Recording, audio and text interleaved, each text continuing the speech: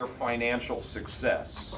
Now think about the railroads, they like monopolize industries, and then think about the farmers that need the railroad for their livelihood.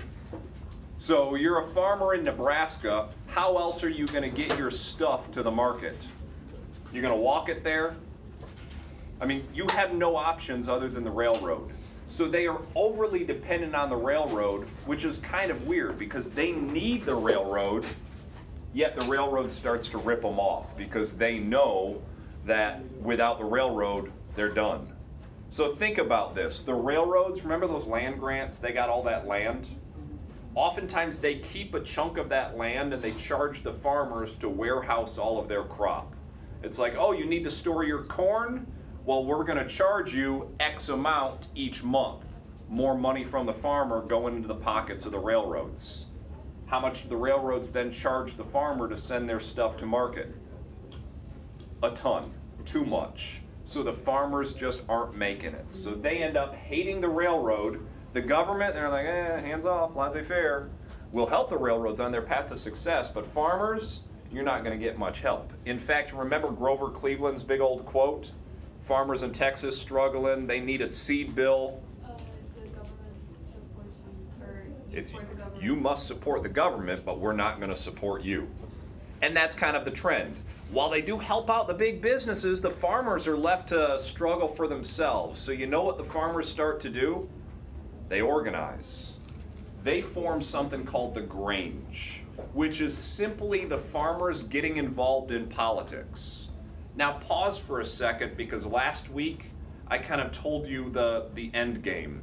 I told you when the farmers were really involved politically, they had a national party and they actually won electoral votes. What was that? This is 20 years before that. So this is the beginning. This is farmers getting involved in politics, and simply put, the farmers end up getting involved locally and they end up controlling certain states like a Nebraska. A farming-based state that has all farmers is run by farmers. And now that they have control of the state, look what they do. They regulate the railroads. They say, railroads, you must be fair to the farmers. You can't rip us off, you can't overcharge, you can't have a monopoly, you gotta do this, you gotta do that. And they get a court case that says they're allowed to do it. So they're high-fiving each other, they're celebrating their regulation of the railroads on a statewide level.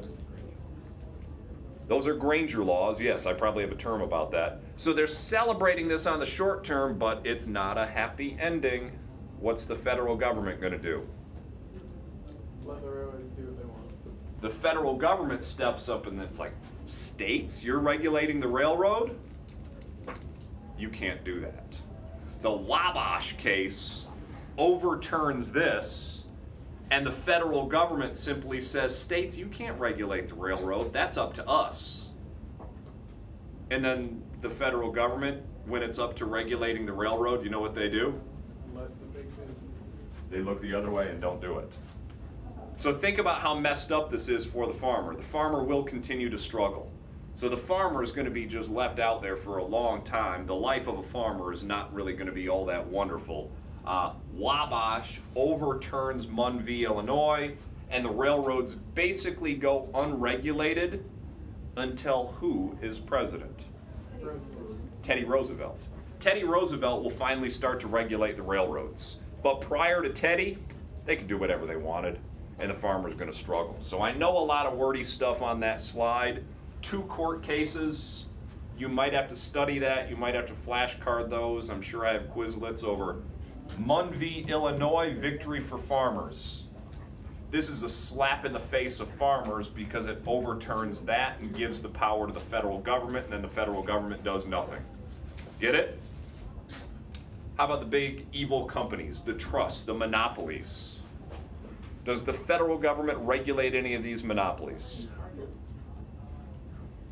Kind of is my answer.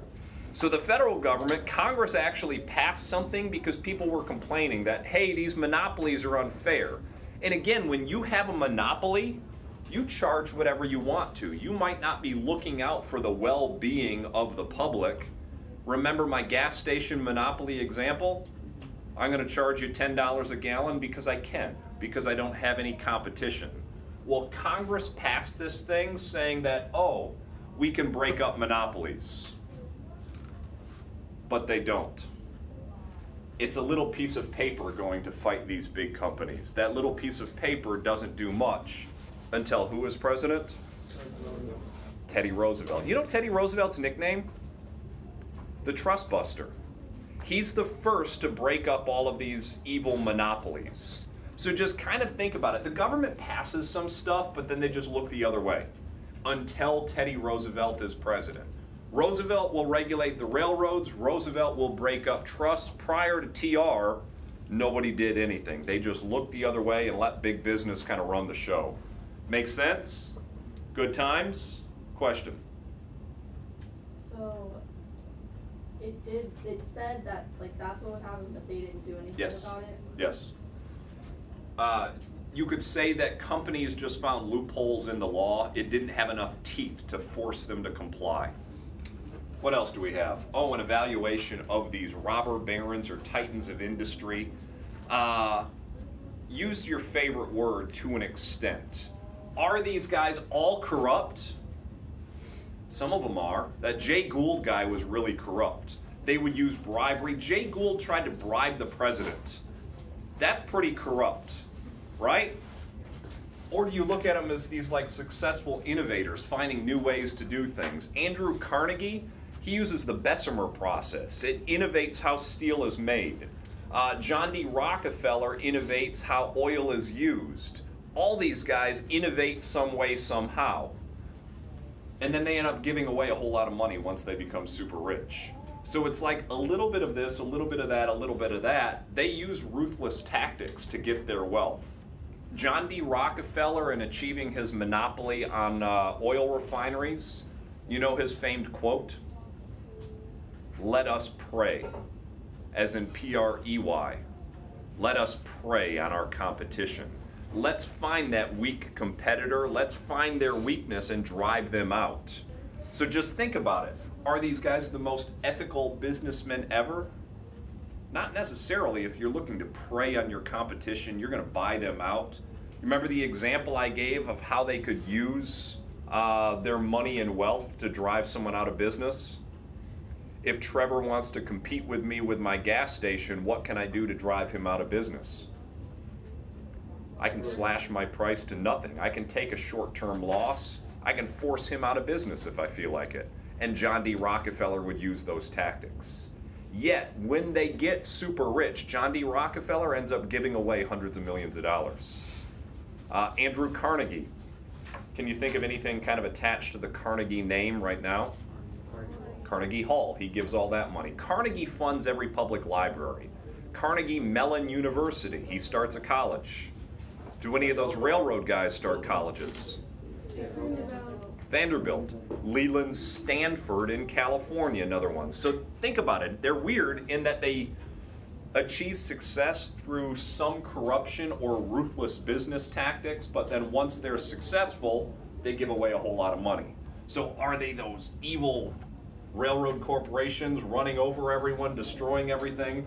Are they so large they're powering over the government? To an extent. It's your go-to answer. It'll help you a lot. All right. Thomas Edison, different tactic here, different inventor. He, in fact, invents a ton of different things. You probably know his most famous invention, the light bulb. So Thomas Edison and the light bulb, this one's going to have some major economic consequences. Now that I'm a factory and I can light my factory at night, what am I going to do? You're going to have to work at night. So they're going to end up working 24 hours a day, producing a whole lot of stuff. In the life of a worker, by the way, you're either working the 6 to 6 shift or the 6 to 6 shift. 6 a.m. to 6 p.m., 6 p.m. to 6 a.m. 12 hours a day, 6 hours a week. That's the life of a worker in the Gilded Age. The whole 8-hour workday, they're not going to get that until later. So you're generally going 12 hours a day. You still would get Sundays off for the most part. His invention of the light bulb, by the way, tries thousands of times. He fails. You guys always know some stories about Thomas Edison, right? You ever see that quote? I've not failed, I've just found 10,000 ways that won't work. He said that in his repeated failure of trying to get that light bulb to be effective. But maybe you guys can look at that quote and apply it to your grades or your life. You're not really failing, you're just finding a way that's not effective for you. If you continually get 62s on all of my quizzes and tests, don't do the same thing.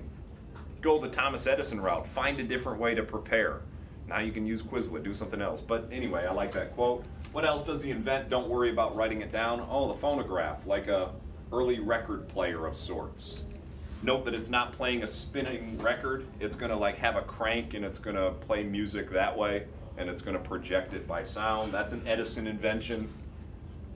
This thing records your voice so you can like record early lectures. Maybe there were some innovative teachers that were doing that. This is a preacher recording his sermons and they could replay that. That's an Edison invention. You know any other Edison inventions? Yeah, the motion picture camera, that's Thomas Edison as well. So lots and lots of Edison inventions, and if we go beyond Edison, can you give me one more inventor from that era? Alexander Graham Bell, what's he invent? Telephone. Fun fact, the first words ever spoken on the telephone. Do you know? Watson, come here, I want you. First words ever on the phone. He was like calling Watson, his assistant in the other room. Watson, come here, I want you. Anyway, with all these inventions, here's the story behind it. You get the typewriter, you get the telephone, you get the camera. You need a factory to make typewriters, right? You need a factory to make telephones. You need a factory to do all this. Who's gonna work them? Sears. Who's gonna work in the factories? Immigrants, people, kids, whoever. But this is the economy growing.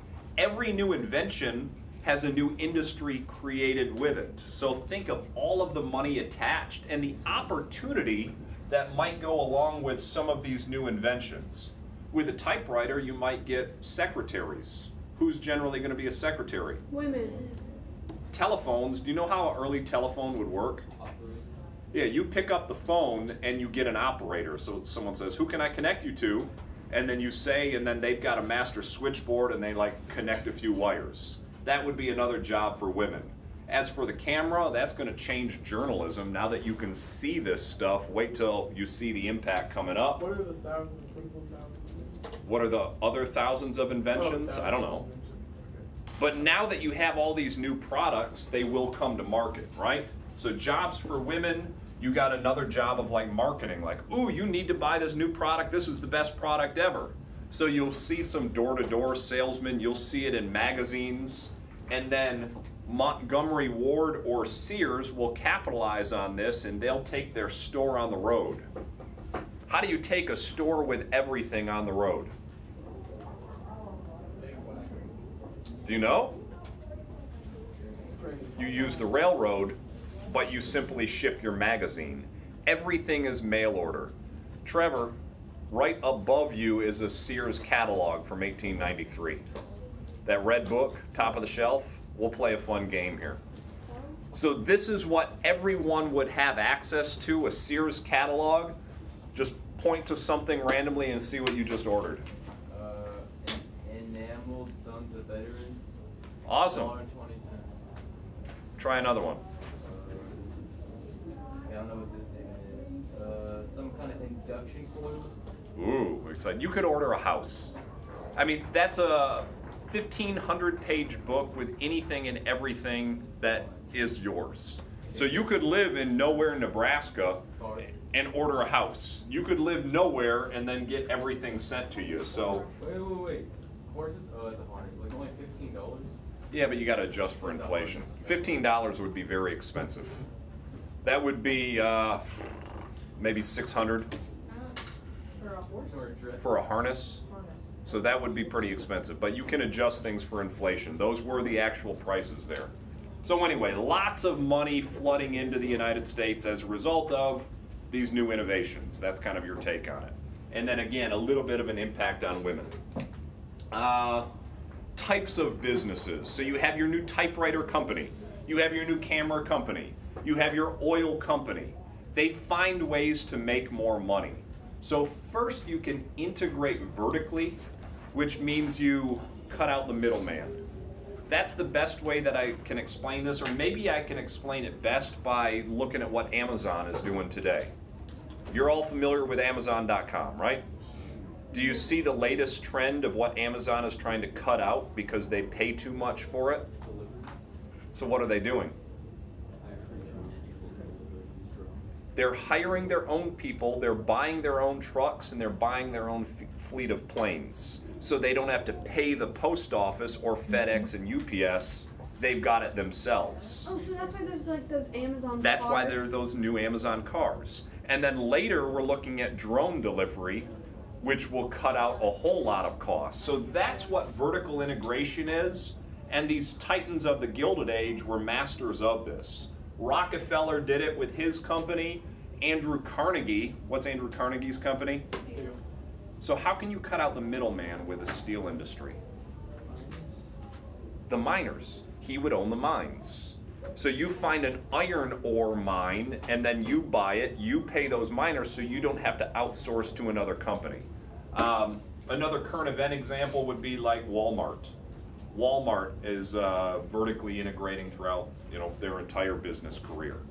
As for this one, it's still done, but the end result is a monopoly. You horizontally integrate by buying out your competition. You're seeing that right now with the cable industry. AT&T and Time Warner and Comcast, and they're like all becoming one mega company. That's horizontal integration. Now again, if they get too big and the government says they're unfair, the government will break you up. Anything in your lifetime ever been broken up? Good one. Mine too.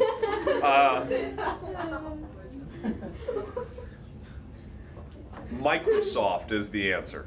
So Microsoft, if you bought any computer like in the early 2000s, it would be preloaded with all Microsoft software, and the government eventually said, wait, that's not fair. We need to open the door for competition, so they broke that up. So if the government decides that your company is too big and too powerful, they might break you up if you've horizontally integrated too much. How does the government do that? They have like a trade commission. They So- just what do they do with the company? Like, all right, you're split in half. The other half go make your own Yeah. company. So Standard Oil, John D. Rockefeller's company, once owned 90% of all of the oil refineries that were out there. When it was broken up, they made 12 separate companies that were all like once Standard Oil. I'm guessing one of your parents works for Exxon, which was part of Standard Oil. But you still have a Standard company. You've got all these other big oil companies that were once Standard Oil. So they just create competition. What else do we have? Ooh, the Standard Oil octopus. So have you ever seen this cartoon before? The Standard Oil octopus. This is one that always seems to make its way into test questions, where you have like this evil looking octopus with the oil derrick, Standard Oil. Its tentacles are like strangling everything in its path, including the government. It looks like it's got, Congress. It's getting its tentacles on the White House. It's strangling the people. Clearly the cartoonist does not like Standard Oil, right? You ever see a current event version of this? Yeah. So they did make that current event Donald Trump version of it. Kind of interesting that it's based on history with his tentacles on, the Supreme Court and Congress. Other tentacles, they, bring in some current event stuff like Twitter and a mirror for like narcissism, nukes, and then like rather than strangling, shuffling them in the White House. But I don't know, I kind of look at it with the impact of political cartooning, and I would say back then it has much more impact than it would today. Back then, these things would be circulated in just about every newspaper. Today, how many of you have seen that before? Do they still make political cartoons? Obviously. Yeah, and they're in the newspaper, Twitter. but how many of you still get the newspaper at your house? I'm guessing like 2 of you. So think about that. Back in the day, you got your news from the newspaper and that's it. So many more people were exposed to political cartoons. Today, it's like you gotta have somebody send it to you on Twitter or whatever to be exposed to this. What else do we have? Oh, these guys. Big three, Carnegie, Rockefeller, Morgan, some pictures to go with their names. You familiar with like what each of them will do? Andrew Carnegie, what's his industry? Steel. Let me ask the next question. What city is his headquarters? You can figure this out. Utah one? No, not Utah. It's like, isn't it Pittsburgh? It is Pittsburgh. How did you figure that out? I watched a documentary on Okay. Or you think about the Pittsburgh Steelers. NFL teams can sometimes help you figure out some history. Sometimes. Detroit Lions, there's no real like lion history there, but Pittsburgh Steelers, that's his. As a JP Morgan, he's like the banker, the one who bailed out the government when we went broke in the 1890s. He ends up buying out Andrew Carnegie. And they end up creating the first billion-dollar corporation ever, which was U.S. Steel.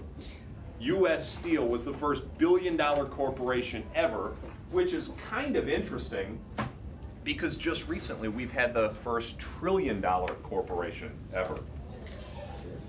Just recently, like this was in the news this morning. As I'm driving to work, I'm listening to the first trillion-dollar corporation ever, which was what? It fell below the $20 mark. Bingo.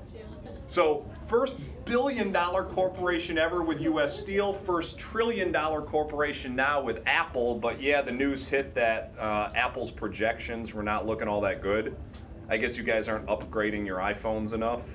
They're expensive. They are expensive. And people are saying that Apple hasn't like innovated enough to make it desirable for y'all, but I found that kind of interesting that it was in the news. Write down all these names.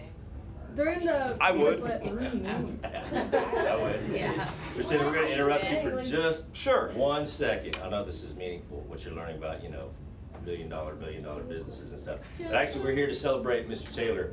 Mr. Taylor, I had to turn in about 5 to 7 irreplaceable teachers at Tomball High School, and I named you as one of those. Do you all think Mr. Taylor does a great job? Yeah. Thank you very much. So we're here, Mr. McKenna and Dr. Z here to talk a little bit more about what we're trying to do. But just celebrate you for just a couple minutes here to recognize you and thank you. Well, So thank you. we wanted to take time on behalf of the entire school district to recognize some Tomball ISD MVTs, Tomball ISD Most Valuable Teachers. And when we put the all call out to our principals, within just a few minutes, we got responses back. And what we're looking for is people that are change agents and difference makers that plan very purposely and work relentlessly.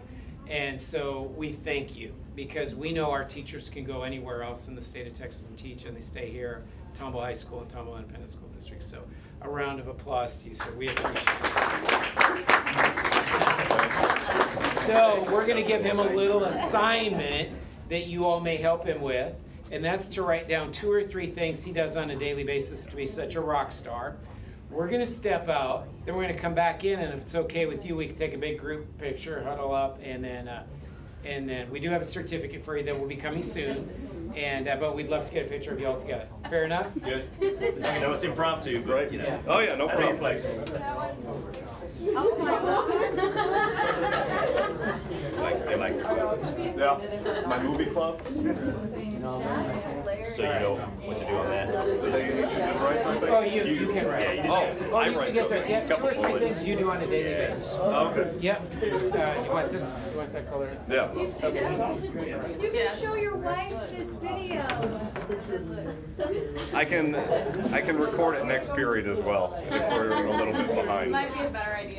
Okay, we'll be right back. About 5 minutes. Okay, so All just right, write thank you all. things Sorry that, for the interruption. Just things you do to be a rock star. Okay, And y'all can help. with some of your help here. That's weird. Why did he have like a little Abercrombie and Fitch? I thought I was gonna get like a gift bag. Why did they take it down? I don't know. Give me something to write down here. Jokes. Good for Humor. Humor. Yeah. Funny jokes. Like fun facts. Learning facts, yes. Yeah. Innovative learning. Yeah. Just write like Always makes funny jokes. Um, Reminds us to hold on, what else? Innovative learning techniques. They're gonna like that one, huh? Yeah. We need to appeal to the audience. Record lectures. YouTube. YouTube star. YouTube star, put that. You're right, YouTube star, they're gonna like. Yeah, are you monetized? How many views do you Yeah, on average, your YouTube channel. Surprisingly a lot. Like one of those YouTube videos, there were 150 that looked at it. So maybe I'm going viral. Say put YouTube star on there.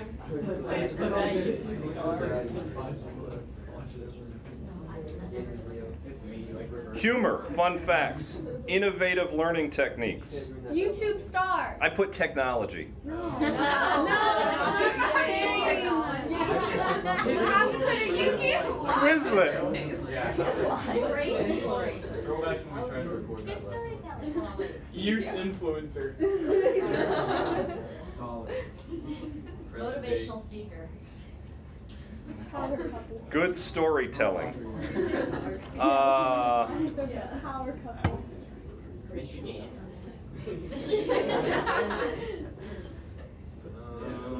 Drifter.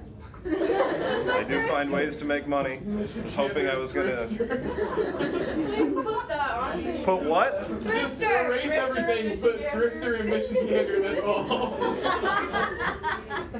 See, this is supposed to be fun. Make it sound so like smart. Labradoodle enthusiast. Is that the 400 word? Facebook writer on every topic. Enthusiast. Okay, are they coming back yet? I don't know. I wrote. Anything else? Lena was thinking cute. Lino, you got something? Tanner was like, you said cute, and then you was like, Tanner said it. I was like, I'm not saying that. I've had to yell at Tanner a few times. Understanding of Tanner's. I do understand you. I kind of get along with you. I'm kind of go along with you. That's a good one. Which one? Understand. Understanding? Should we just stop this video? Is that what we're gonna do? I don't know. This is weird enough and awkward enough where we might as well just let it go. I think you should upload. Can you upload too? Can you upload this to YouTube as well?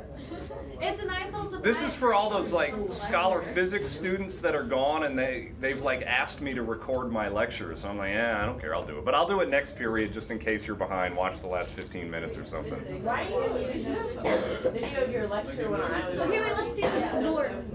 Humor, fun facts, You should. innovative learning techniques, technology, YouTube, good storytelling, good relationship with students. Yeah, good relationship with Tanner. Anything else? Uplifting Available voice. for us. That. Uplifting what? Voice. What? Just a monotone. You're always available for us if we need you. Availability. Eats lunch. Emotionally available. Bird killer. Available. We're ready. That makes it sound All piercing. right, Let's go. You guys do well on your assignment? we did brainstorm. We've got a few things. Awesome. Okay. So I we're gonna take get it a I'm going picture with your teacher and Mr. Scott, and then we're gonna group up. Fair enough? So do you want us to like move? Are we just gonna? What do you think? Where? Just Mr. Yeah. Oh, yeah. Okay. The time wall. Yeah. Taylor, bring your. Let's put that. Bring this thing? Yeah. Yeah. Just up. We're gonna watch. So did we do a good job? We have to do one of those like awkward handshakes. Like the politicians do. Y'all are a good class.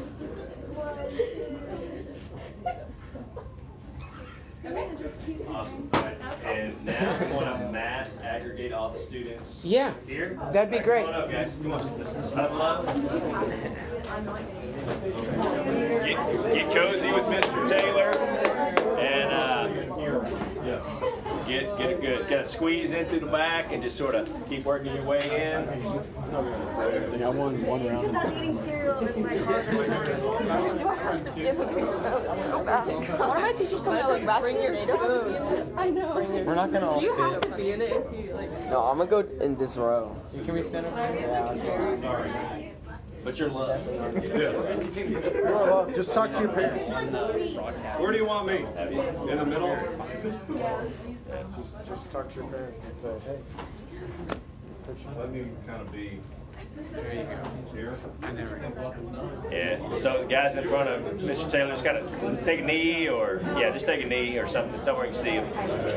There you go.